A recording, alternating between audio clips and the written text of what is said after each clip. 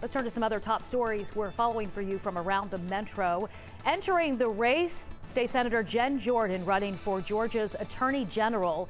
The Democrat has represented the 6th District, which covers parts of Cobb, DeKalb, and Fulton County since 2017.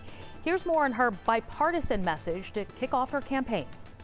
At the end of the day, given the choice between an Attorney General who really doesn't seem to be working for the people and one that does, I don't care what party you affiliate with, you're going to want the person who's going to work for you. If elected, Jordan will be Georgia's first female Attorney General. Republican Chris Carr is the current Attorney General. The race for the state AG is in 2022.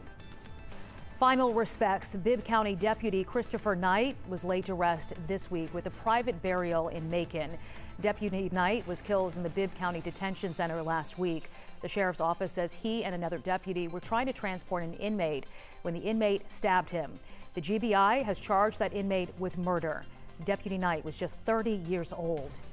And more money for all APS employees. The Atlanta Board of Education approving a $1,000 bonus for full-time employees and $500 for part-timers. Those will be paid out on April 30th at the end of the month. The district is also offering a 2% salary increase to all positions. You should start seeing that change starting May 15th.